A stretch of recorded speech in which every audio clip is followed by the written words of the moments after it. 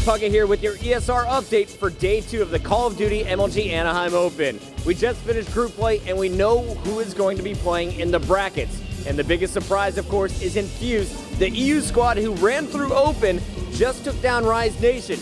And that means now Rise Nation, Envy, Luminosity, and Optic Gaming are all going to be in the same half of the winners bracket. Meanwhile, Infuse is going to be going up against the #1 team from EU in Splice in just round 1.